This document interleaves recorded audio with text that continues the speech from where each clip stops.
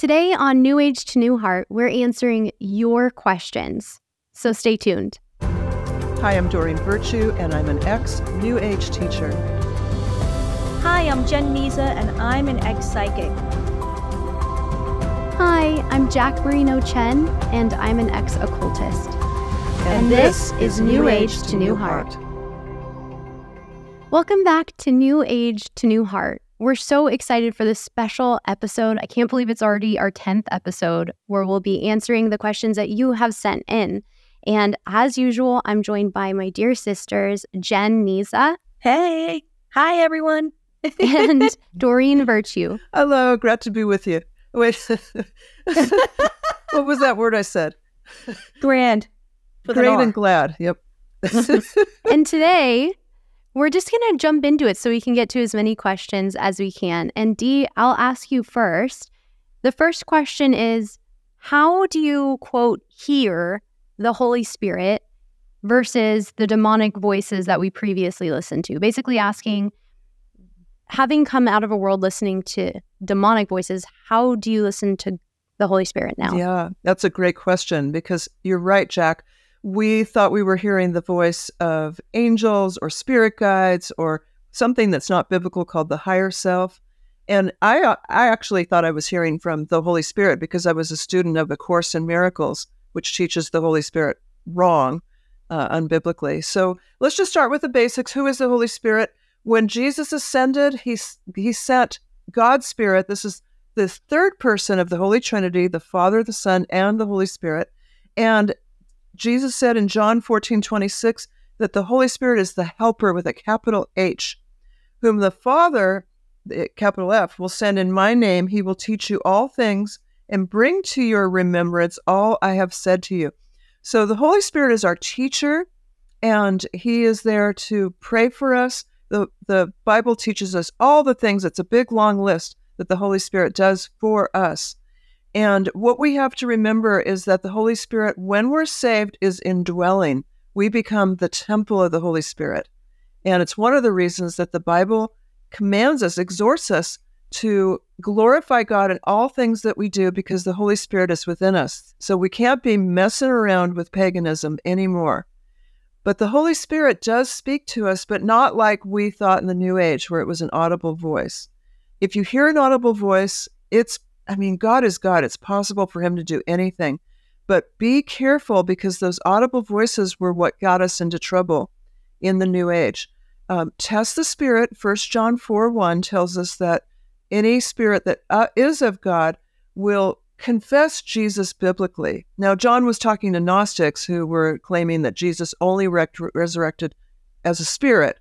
So it's in that context, but it's applicable to us today to test the spirit. But I would just highly recommend don't try to hear a voice. I get so many letters from people who think that God's not talking to them because they don't hear a voice. And look, if you're hearing voices, I would get on your knees and pray fervently for God to stop those voices. That's what I did. It worked. God answered that prayer. I don't get those visions or hear those voices anymore. Instead, the Holy Spirit, as the indwelling spirit, speaks to us through steering us. That's the way it seems. He steers us by convicting us of our sins, and it comes across as something called godly sorrow. So Christians do sin. In fact, John, the apostle, said if we say we don't sin, we're actually lying because we still get sinful thoughts. We don't do them wantonly or unrepentantly like we did before we were saved, but we still get thoughts, maybe lust or anger, or you dishonor your parents, or maybe you are tempted to tell a lie. And those sinful thoughts is basically what we're repenting about every day. So worldly sorrow is when you're afraid you're going to get caught or your reputation will be ruined. That's not biblical. That's not from the Holy Spirit. Godly sorrow is from the Holy Spirit that makes us grieve that we have sinned or are thinking of sinning and steers us back. We hear the Holy Spirit, and I'm putting here in quotes because it's not the literal audio. It's understanding the Holy Spirit reminding us of what Jesus taught through reading the Bible. The whole Bible is God-breathed, and it's in 2 Timothy 3:16 that says it's the Holy Spirit is the word that's used. that the Holy Spirit breathed all of the Bible, all the scripture, through the human authors. And because the Holy Spirit's the author of the Bible, when you're reading it, the author is right there with you. It's amazing. And so he'll do something called illuminate passages when you're reading, because the Bible is living and active. And the Bible will show you your sins. Sometimes people complain about the Bible. Well, it's got incest in it. It's got slavery. It's got rape, as if that's not God endorsing those things. It's the Holy Spirit showing us what's in the humans' hearts after the fall of Genesis 3. You can read it there. And the fallen nature of all of us. Even after we're born again, we have that fallen nature, that fleshly desire, the world's influences, Satan's influences, they're still there. And the Holy Spirit's there to steer us away from those influences and put us back in God's Word, the Bible, which we need to be reading every single day. With you guys, we can't live this crazy dark world without the guardrails of the Bible. And as you're reading the words in the Bible, you're actually hearing God's voice. You're hearing his voice through his words that he gave to us. The Bible's sufficient. We do not need to go outside of it for some secret wisdom, some hidden codes in the Bible. They don't exist. The scroll is open. Everything we need to know is right there that the Bible gives us. So get yourself a copy of the Bible in a good translation. I personally like the New Living Translation for brand new Christians. I don't read that now because, I'm more used to reading the Bible every day. I also like the New King James Version Bible. I really like that translation.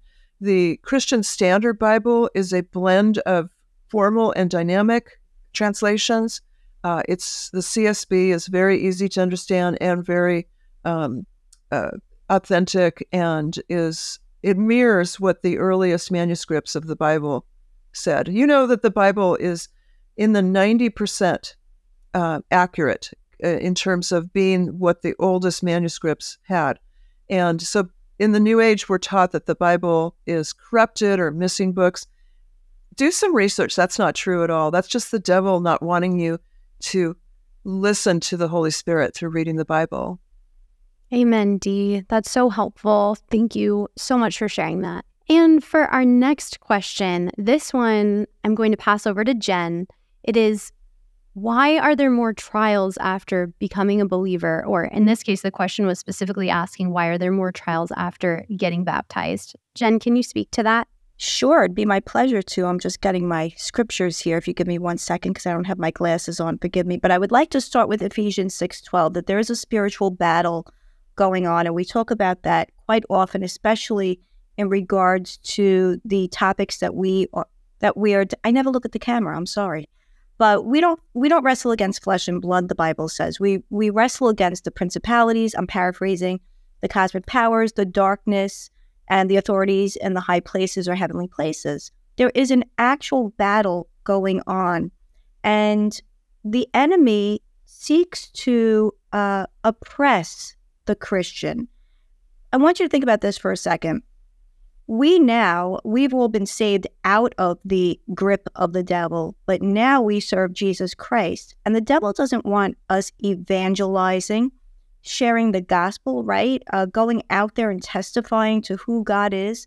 The enemy does not want us to help other people and bring to light that which is in the darkness, that which is his kingdom.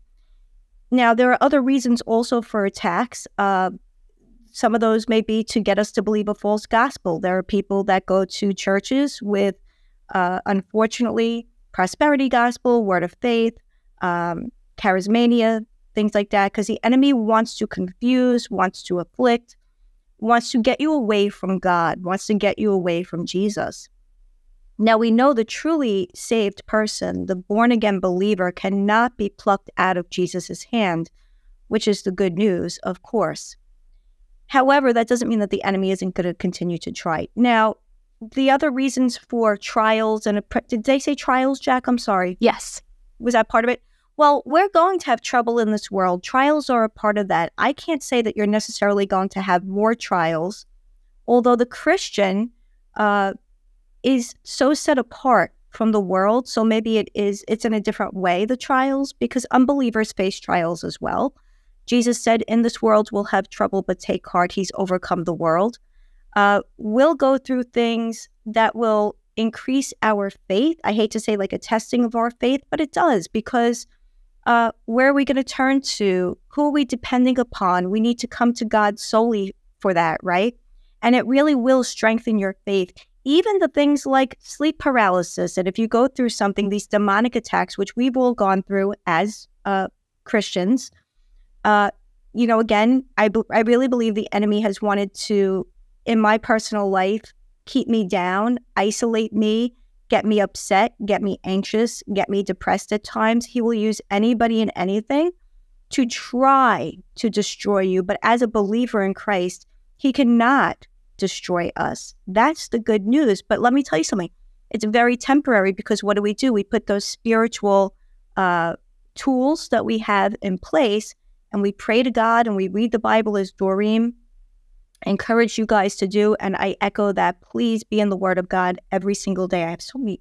2 Corinthians 10, 3-6. I encourage you to read that this is a spiritual battle going on. I mentioned Ephesians 6:12. That's the reality of it. But we have spiritual weapons to use. Praying, reading the Bible, right? Submitting before the Lord, being obedient to the Lord, confessing our sins, because our own sin is also a huge problem, a huge enemy, and leaves us vulnerable for these attacks of the evil one. Sometimes also, if you remember the book of Job, which if you haven't read it, I encourage you to read the Bible, of course, again. But the devil was allowed to afflict Job. And Job did not sin. And that is not what happened that led to these attacks of the devil. There was a conversation in the spiritual realm going on that Job never knew about between God and the devil. And God allowed the devil to afflict Job. Of course, his buddies, not so great, were very accusatory of Job, saying it was his sin that caused it. But of course, it was not. And Job proved to be faithful and righteous to God. And like I said, I know it sounds, and I hate to use this word, counterintuitive. Why would the Lord allow you to go through something from the devil that leads to strengthening your faith? God is well within his authority to do that. And I have been through so many spiritual attacks, trials since coming to Christ. I wouldn't take what, it's going to sound weird, I wouldn't take any of them back, because I have grown so close to the Lord. It amps up my faith to a new level each and every time. And I just would want to encourage you that if you are facing demonic attacks, oppression, it's only temporary. And remember also, as a child of God, every suffering here is temporary. This is all going to pass us by. We are going to be in heaven in glory with Jesus Christ, a place with no suffering, a place with no tears. That's our future. That is our hope that we can rely upon and depend upon. So I really hope that helps, and I hope it answered the question. Thank you so much, Jen. I think that was so helpful. I appreciate that. The next question is, I'll answer this one. It's basically the Book of Enoch. What is it? And should/can I read it? So to answer the first question, the Book of Enoch is pseudepigrapha. So that's basically a fancy word for saying it's a phony. It literally means to write falsely. So it's someone pretending to be someone that they're not and pretending to write as them. So this specific work it talks a lot about angels, demons, the Nephilim. It talks about the coming judgment. So that's what it is. And we know who it's referring to Enoch, who is spoken of in Genesis 5. This is what we know about the Enoch that this writing is pertaining to be. It says, Enoch walked with God after he fathered Methuselah 300 years and had other sons and daughters. Thus, all the days of Enoch were 365 years. Enoch walked with God, and he was not, for God took him. Now, the question of should/ / can I read the Book of Enoch? Well, I once heard, I think it was Todd Friel, say, when answering a question similar to this, go ahead and read the Book of Enoch as soon as you have gotten every single thing that you can get out of the Bible, which you will never do in this lifetime. And his point was that we have all things pertaining to life and godliness the Lord has given us. In the Bible, we have what we need to live a life of godliness, to obey God. We have the commanded will of God. It's the inspired word of God. It's God's word to us. And the Book of Enoch is not. And so it's important to know God's word. And I can speak from experience, works like the Book of Enoch can be distracting from God's word. And so another thing to look at is, because it's falsely attributed work, it's not actually written by Enoch. It's the premise is a lie. The work is pretending to be someone that it's not, which is already concerning. But what's cool is that if you want to know what is real in the Book of Enoch, the Book of Jude in the Bible actually quotes from the Book of Enoch in Jude verses 14 and 15, where it says, "It was also about these that Enoch the seventh from Adam prophesied, saying, Behold, the Lord comes with 10,000s of his holy ones to execute judgment on all and to convict all the godly of all their deeds of ungodliness that they committed in such an ungodly way, and of all the harsh things that ungodly sinners have spoken against him." And the Book of Jude is dealing with false teachers. And so it's cool that if you're interested in the Book of Enoch, we know that portion of it is true because it's in the inspired word of God. And I love what John MacArthur says when addressing this. He says, since Jude was written under the inspiration of the Holy Spirit, and then he cites 2 Timothy 3:16, as Doreen did earlier, and 2 Peter 1, verses 20 to 21. And since, while writing under the Holy Spirit, he included material that was accurate and true in its affirmations, he did no differently than Paul. Basically saying that we know that this part of the Book of Enoch is true because Jude shared it under the inspiration of the Holy Spirit. And yet Paul also did this. He, in instances, would quote, in 2 instances, a Greek philosopher, or really a Greek. Did you see that? Yeah, you had some balloons going on behind you. It's your birthday, Jack. It's your birthday. Hey. What happened? You had balloons coming in front of you. It was so cool. How did that happen? Because you talked about Greek philosophers. It's great. Where's the WB Okay. frog? Yes. Cool.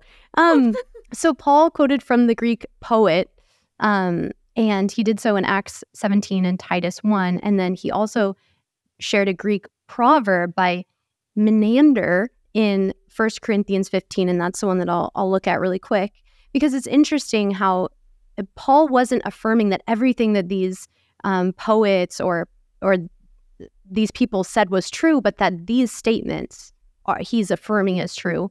And so in 1 Corinthians 15, verse 33, it says, "Do not be deceived, bad company ruins good morals." And that quote, "bad company ruins good morals," is actually quoting from a Greek proverb. So all that to say, if you want to know what's true in the Book of Enoch, we can look at the Word of God and look at Jude. But as a general encouragement, I would encourage you to focus on the Word of God, especially if you're a new believer, especially if you're coming out of the New Age. There's a lot of occult teachings that are tied to the Book of Enoch. It can be very dangerous to get these ideas in your head and then kind of separate them from what is reality in truth in God's Word and what is fiction, what is not true. So just to protect yourself from lies, I think it's important to ground yourself in the Word of God and be more focused on getting everything that you can out of God's Word rather than going to pseudepigraphical texts. And also The Chosen, it kind of reminds me of The Chosen, how there's so much that is not true about Bible characters, about Bible stories in there, that it kind of gets hard to separate what you remember. Okay, what is true and what is biblical, but now I have these things. For me, the Book of Enoch was similar when I was in the occult, that when I read it, they're Bible characters, it's biblical themes, but it's not biblical, and trying to pull out the tentacles of all that in your mind. Just be in the Word of God. That's all that you need. That's where God speaks to you. And again, if you're interested in the Book of Enoch, you can go to the Book of Jude and study the Book of Jude and what is true from that text. So I hope that's helpful. Jack, thank you so much for talking about this. Just real quick. Yeah. Just stay. Use your bean. This is my bean. Just stay away from the Book of Enoch. As Jack said, it leads to obsessions. I find that people who are into the Book of Enoch get all obsessed with watchers and ETs and Nephilim. And that takes your eyes off of Jesus. Absolutely. And for that reason, even though he was a friend of mine and I used to promote him, stay away from Michael Heiser's work. I know he's got a resume that's amazing, but he was obsessed with ETs and watchers and Nephilim and people who become his fans and Enoch fans. You can't take your eyes off Jesus. Yes. And the real Enoch in the Bible is amazing. It's okay to love that Enoch, but this Enoch, or this person pretending to be Enoch, that it's, again, yes, fix your eyes on Jesus. Thank you, Dee. And Dee, I have another question for you. Great. Yay. Do I get balloons too? I don't know why that happened. Dee, what are the dangers of grounding exercises, of acupuncture, or other holistic remedies? What's so dangerous about them? So I get these questions a lot about alternative ways of dealing with health issues and health concerns, and I understand them. Most people who've listened to this podcast probably have heard me say that I'm not a big fan of big pharma or Western medicine. I think it's got its place for sure. But after dealing with my mother and my father, going through their end of life medical issues, and my mother in particular being very misdiagnosed in a dangerous way that put all of us at danger because she had a very contagious condition that wasn't diagnosed till the end. I actually think that there's a place for alternative medicine. I'm not this hardliner that says, no, you can only go to Western medicine. But we need to be wise because there's pitfalls. And one of the pitfalls let's start with acupuncture, since the question asked a few of them. Acupuncture is rooted and grounded in Taoism, Chinese Taoism. Now, for those who are not familiar with John 14:6, which Jesus, as recorded by the apostle closest to him, Jesus said, I am the way, the truth, and the life. No one comes to the Father except through me. Meaning, no salvation, no heaven, no relationship with God except through Jesus, the co-eternal, co-equal second person of the Holy Trinity. And so when we go outside of Jesus to these other philosophies and religions, there's pitfalls that are potential there. We're talking about the potential of being exposed to polytheism. Most of these Eastern religions have multiple deities. And I went to an acupuncture and there was Hindu and Buddhist statues all over. And so the acupuncturist was using a blend of different modalities and New Age teaching concepts. So going to an acupuncture itself, if it was not spiritual, I would say, yeah, take a look at that. But usually it's like going to a yoga studio. There's all this other deception going on that you get inculcated into. So be very aware of that. I actually got no benefit personally from acupuncture when I went for allergies. Zero help. I know some people are going to say, well, it helped me. I understand there's definitely some of these modalities can help. They didn't help me, so I don't even think they're effective. I personally would not go to an acupuncturist today. Grounding or earthing is another question I get all the time.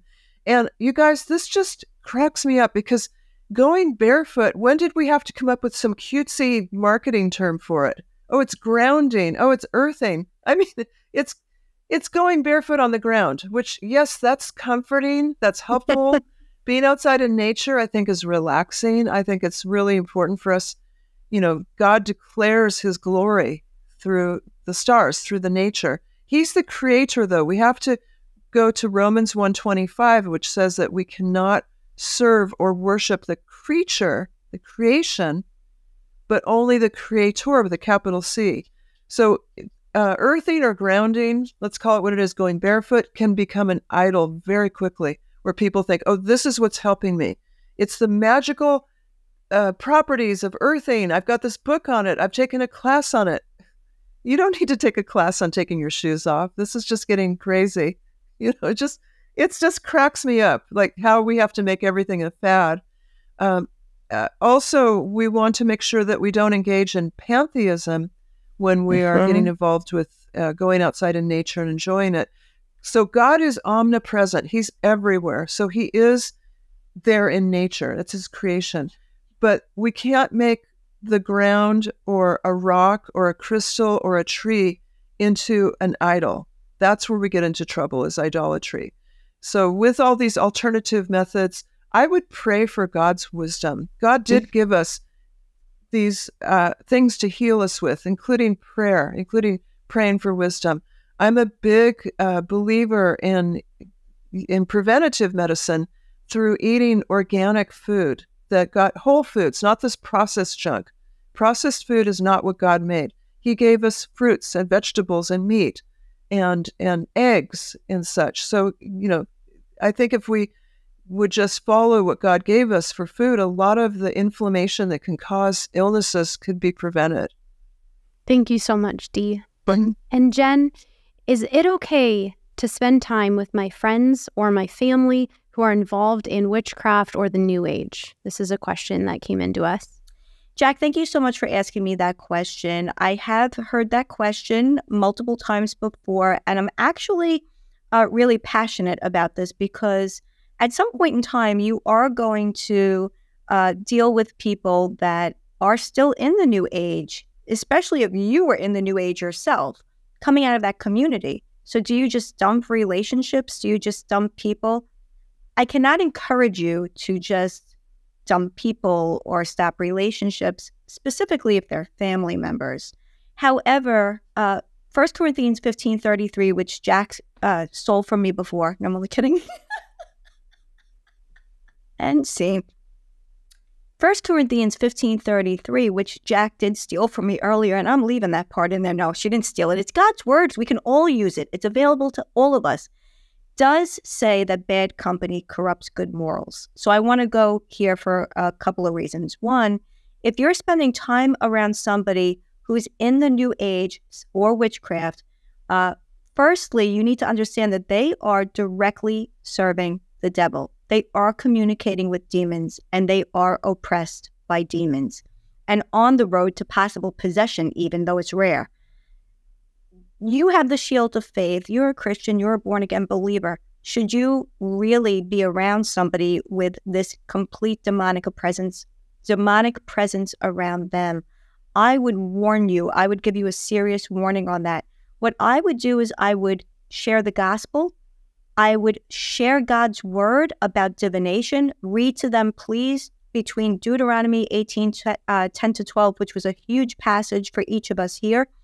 But God is clear from the beginning of his word to the end of his word, throughout his word, that he condemns divination, that it's an abomination to him. And you want to point that out to your loved ones and your friends. You want to share truth with them because you love them and you care about their souls. Having said that, you know that there's a spiritual battle. As I mentioned at the top of this program, we were talking about that. So you don't want to put yourself in that path, my friends. You really don't. So I would honestly caution you and pray that you would limit your interaction with people that are practicing witchcraft and people that are in the New Age. And I really encourage you to pray for those people. Please be in prayer, and also pray to God before you enter into a conversation with them. Ask the Holy Spirit to give you the right words to say. Ask God to give you openings, to open doors for you to have the conversation. I never say beat somebody over the head with the Bible. That may not be the way to, well, not the way to reach anybody. You're not going to physically beat anybody over the head with the Bible, but you know what I mean. Coming at somebody, just shooting out verses, sometimes those people may feel, I think Doreen's laughing. I'm going to just not look. It's not even peripheral. I can kind of see her. See, now I'm looking at the camera. I'm doing what I'm supposed to be doing. Thank you, Jack. But anyway, pray for these people. Oh, beating people over the head with the Bible. Sometimes people just will feel like you're using the J word, judging them, coming down on them. They're going to think, oh, there's Miss Christian. She thinks that she's better than me and whatever else. And we're not better than anybody. We're sinners that acknowledge that we need a savior and praise God, receive the free gift of salvation. And like I said, please be in prayer for your friends, your loved ones, your family members. My caution, I wrap it up with this, just to limit the time that you spend and don't engage, certainly, with anything that they're doing. Remember this, 1 Peter 5:8 says that Satan prowls around like a lion seeking to whom he may devour. Satan is the tempter, my friends, and the father of lies. So if something's going on in your life, you have anxiety, you're vulnerable, you're insecure, and now you're at lunch with your good old the New Age buddy, there might be something that they're going to say that could tempt you back into your past or tempt you into doing something that is completely against God. And I have to caution you to stay away from that. Thank you so much, Jen. That's so helpful. That actually reminds me of a verse at the end of Jude talking about the snatching people out of the fire. It tells us how to deal with these people and have mercy on those who doubt, save others by snatching them out of the fire. To others, show mercy with fear, hating even the garment stained by the flesh. So, Jen, thank you so much. That's so helpful. And this next question is in regards to exposing darkness. How much darkness is okay to expose? Is there a limit? And is there a risk or danger of getting sucked into it all out of curiosity? So this is a great question. And my first response would be to ask you, the person who asked this, the question of, are you in the Word? Are you in prayer? Are you in fellowship with other believers? What is your walk with the Lord like?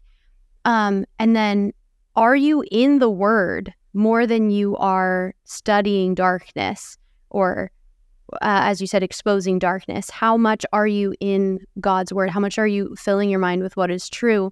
And I think that there's a really big difference between studying the Word of God and seeing what God says about darkness and how he equips us in his Word to fight darkness, to fight spiritual forces and these topics that are often exposed, versus studying the world to understand the darkness going on in the world and all those things. I think there's a big difference between the two. So my question would be, what are you filling your mind with? Is it the Word of God, or are you just being inundated with the world and the darkness in it? And what comes to mind for me is really Romans 11 through Romans 11 through Romans 12. But for time's sake, I'll just read from Romans 12, verses 1 and 2.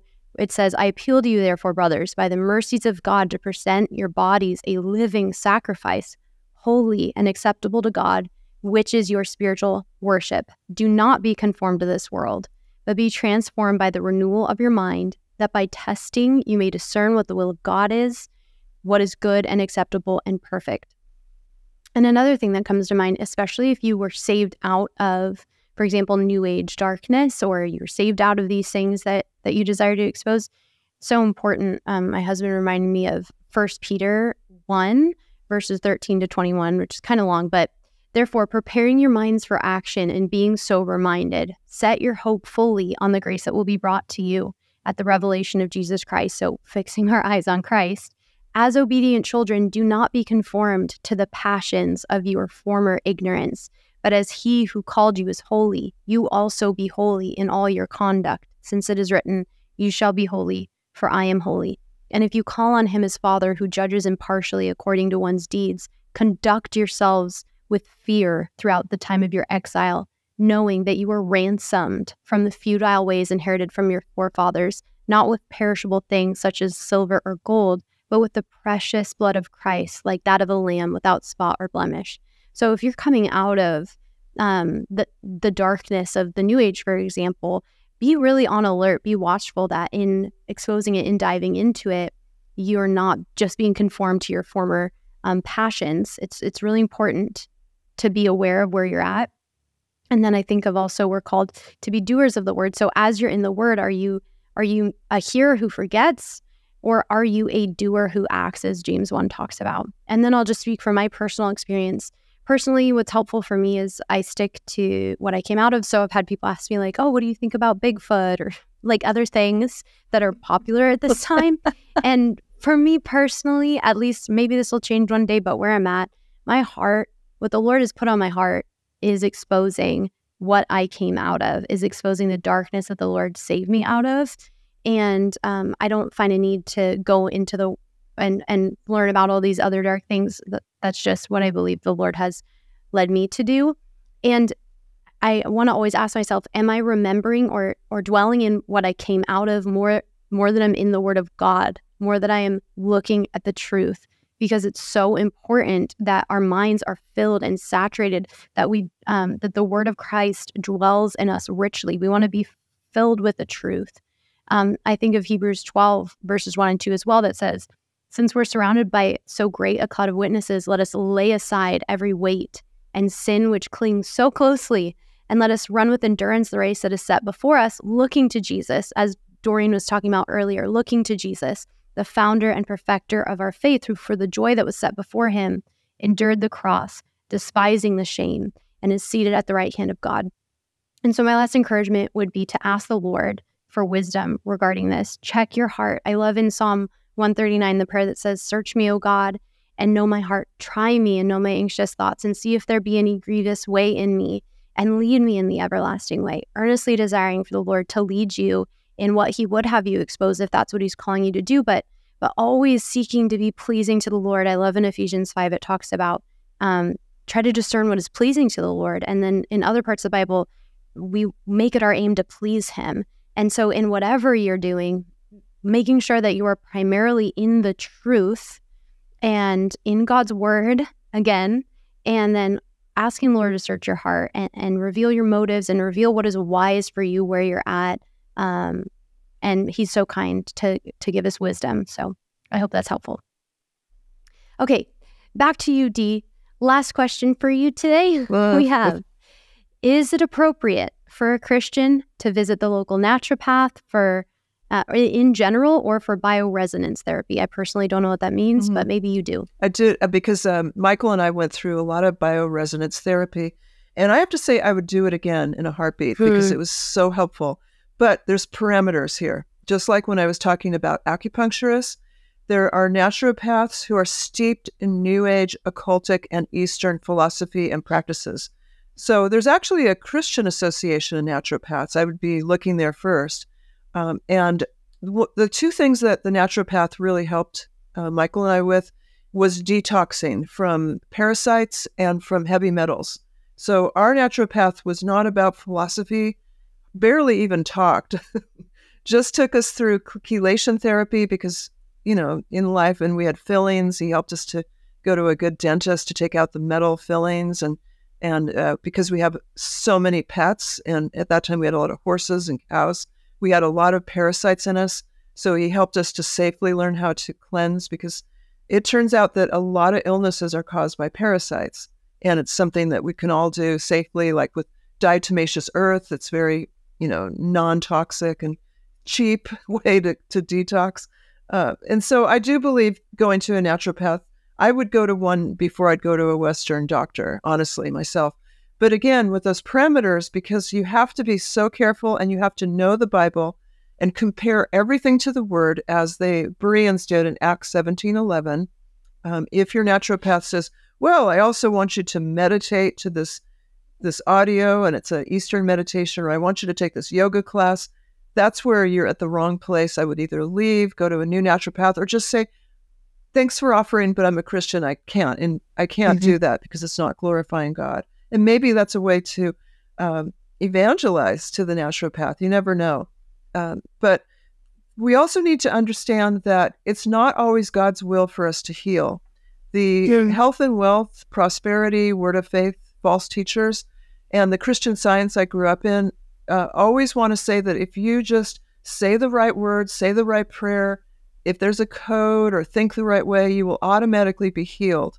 And they often twist Isaiah 53 when they say that the message in the Bible is that Jesus was crushed and his stripes and his wounds, we were healed by those. It doesn't mean that because you're a saved Christian that you will automatically be healed. That's absolutely not what this is about. I always go to 2 Corinthians 1:9, which says, Paul lists all the things he went through, and he says, indeed, we felt that we had received the sentence of death, but that was to make us rely not on ourselves, but on God who raises the dead. So these trials we go through physically can be a blessing or part of God's pruning process that he only does to those he loves, that make us rely on him instead of ourselves. So that's super important when we look at these health concerns. Again, with naturopath, be wise, because you don't want to get involved with anyone, including with a Western medical doctor. I shouldn't say that it's just the alternative medicines. These days, the regular MDs will sometimes prescribe mindfulness, which is Eastern meditation, not biblical meditation. They'll prescribe Qigong and Reiki and all these things that can lead you down the path of New Age and occultism. So be wise, compare everything to Scripture. Thank you so much, Dee. And Jen, your last question is submitted and it says, I am in a relationship with an unbeliever, and now I'm a Christian, and he's still an unbeliever. He's not judging me for finding God, but he is not on board. Do you have any advice? Hey, I'm so sorry that you're dealing with that, honestly. That must be so difficult for you. I just want to say, first of all, I'm so thankful that the Lord has saved you. And that is such a blessing, and praise God for your salvation and that you are a sister in Christ now. That can be really dismaying, very sad for you.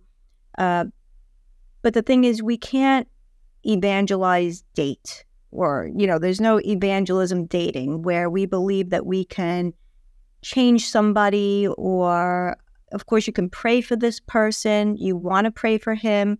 You want to pray that the Lord saves him. But at the end of the day, 2 Corinthians 6:14 says, do not be unequally yoked together with unbelievers.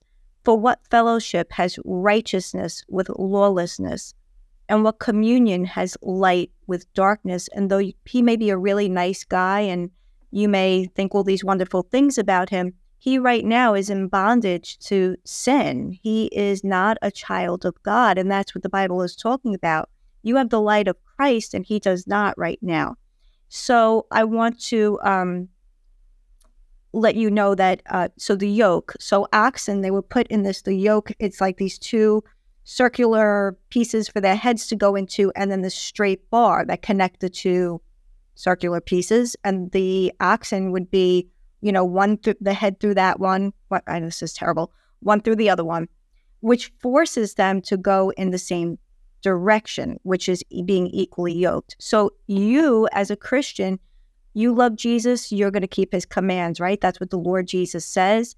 He says, love God with all your heart, mind, soul, and strength. And this, the first commandment that Jesus gives, which is not a new commandment. It fulfills the 10 commandments. And the second one, of course, is to love your neighbor.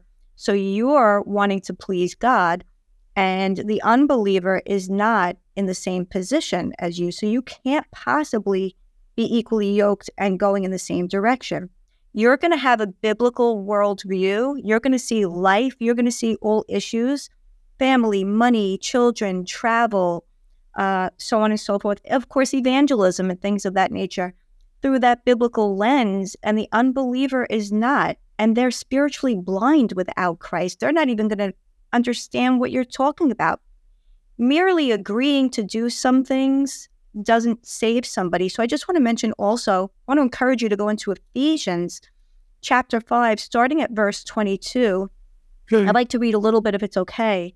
This is where the Lord is giving instructions to the married couple. Wives, submit to your own husbands as to the Lord. For the husband is the head of the wife, even as Christ is the head of the church, his body, and is himself its Savior. Now, as the church submits to Christ, so also wives should submit in everything to their husbands.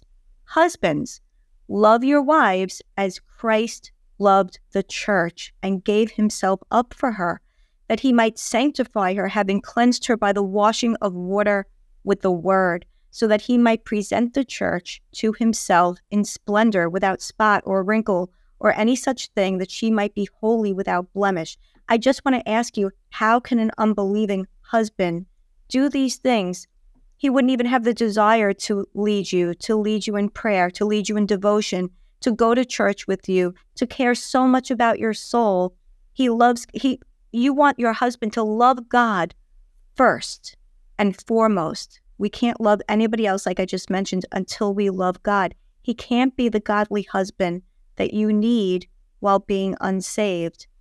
And I know that that might be a hard pill to swallow right now. And I'm asking you, or encouraging you rather, to go pray to the Lord, ask him for his wisdom. I think we mentioned that before. James 1:5 says we go to God and we ask for his wisdom and he will give it. And I just pray that we don't go back to the fear of man versus the fear of God. You want to please God, not man. And I know that means sacrificing many things we leave behind, many things we have to give up, including sometimes people that we love. And I pray with you, sister, that the Lord would save the person that you're with, but that you realize also that Jesus loves you so much. You matter so much to the Lord. And I really take this very seriously, because I've been where you are. And I just pray that God would save him and bless you, sister. Thank you so much, Jen. And this is our last question. Is there popular worship music that is not biblical? Yes, definitely. Sadly, very, very, very sadly. So my encouragement would be to test everything and compare it to Scripture. If you're singing a worship song, I encourage you, read through the lyrics and ask yourself, is this true? Is this biblical? Something that I've realized lately is that a lot of the time it seems that songs try to be poetic at the expense of being true. And so it might sound really good, it might feel really good and be beautiful, but is that really true of the God that you're claiming to worship? Especially because this question isn't even Christian music. The question is explicitly popular worship music. Is that biblical? So if we're worshiping God, we want to make sure that we're worshiping God and not an idol, and not someone who we're describing who is not God, because that's not true of God. And this conversation really does lump in Bethel, Hillsong, Elevation, those ministries that maybe one day we'll talk about more in length, but just to like briefly touch on that, there are music ministries that almost exist, or at least do point many people to churches that teach false doctrine, that teach oftentimes either very watered down truth, either just lies, and sometimes truly heresy, destructive heresy. And so even though some of those songs, their lyrics might be true, looking at who is putting these songs out, and do, especially if we're thinking, my brain goes to congregational worship, to worshiping in a church, leading that song in a church. Is this something that is truly worshipful to God if it's coming from a ministry that is teaching lies about God? Really just trying to do the research, think that out, look at what these churches are preaching, because we also don't want to point people to those ministries. We talk about itching ears a lot, thinking about how a lot of songs today sound really good, they feel good, they make me feel good, but is it true? Because if it's not, then we aren't actually worshiping God. Sometimes we're worshiping ourselves. Sometimes we're just singing what feels good to us. And so 2 Timothy 4 verses 3-5 says, "The time is coming when people will not endure sound teaching, but having itching ears, they will accumulate for themselves teachers to suit their own passions, and will turn away from listening to the truth and wander off into myths. as for you, always be sober-minded, endure suffering, do the work of an evangelist, fulfill your ministry. So I would, my question for you is, are you looking at these words, comparing them to scripture? You want to be a Berean, you want to really see, is this worshiping the God of the Bible, or is this describing someone else entirely, or is it just watered down to where it feels good, but I don't really know if this is even true. And they're just, again, we spoke about this recently, but 2 Peter speaks about false teachers following their sensuality, and even talking about how these false teachers, they creep in unnoticed and they exploit. And it's very dangerous, because something that one of my pastors, Cal Swanson, said is, heresy is creeping into the church one step at a time through the music. And so it can be concerning that these songs that really sound good and they're beautiful and they're well done and so much money goes into the production and we love them, but is it worship? Are we making songs that worship the true God? So not to go on a tangent, but my encouragement would be for you to really ask yourself, looking at the words, looking at the worship song, is this just something that feels good, or is this true? And in Matthew 7, I'm trying to figure out where it is. Jesus warns about, false teachers and these things coming about. And it has you can tell a tree by its fruit verse, but it's just so important to remember, Jesus said that false teachers would come, and he tells us how they will come. And it is crazy how they are wolves in sheep's clothing. Beware of false prophets who come to you in sheep's clothing, but inwardly are ravenous wolves. You'll recognize them by their fruits. We're to be on alert, beware, be watchful. And a lot of the time, sadly, we do need to be watchful in music, because a lot of those music ministries are pointing to churches who are perpetuating lies about the God that we love and serve. It's so true. And you being a worship singer yourself, Jack, you know this. And Michael and I, we went to Hillsong as new Christians because of their music. So me too. It's a fishing. You did too. I did. And I just want to quickly, I know I've used my one bean before, but I just want to quickly say you that can have mine, Dee. Oh, you thanks. can have mine. There's a support group that I'm part of on Facebook called if you want to know what musicians are safe and which ones are apostate and such, come join us at Sound in Worship. And I don't know if you're in that group, Jack and Jen, but I would invite you guys in there too. Sound in Worship. The whole group was started to help delineate who's safe to listen to and who's pointing us in the wrong direction. So good. And just to clarify the bean thing, I told my dear sisters that they each get one bean, and if they want to chime in on someone else's question, they can use that. So and Jen's so sweet, gave me. Yes, thank you, Jen. Mwah. You're welcome. I love you, sis. Well, we have. Speaking of music, we haven't heard from the WB Frog today. That's true. Or Hello, the safety my baby. dance. Hello, my darling.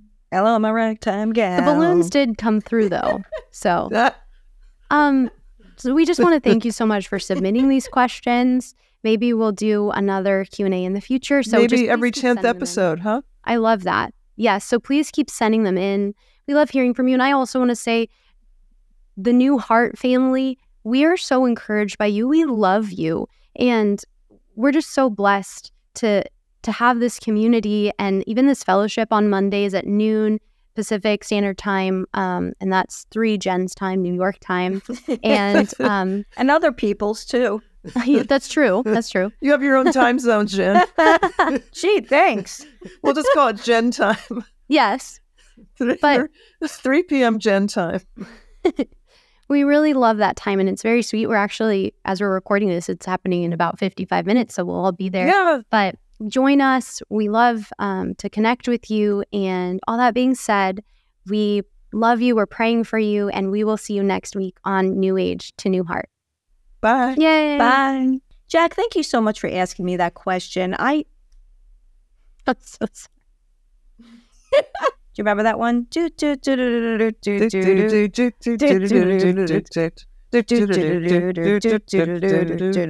did I get balloons? I just don't I'm still like in shock. You should be happy. I'm so jealous of the balloons. I want balloons. Yeah.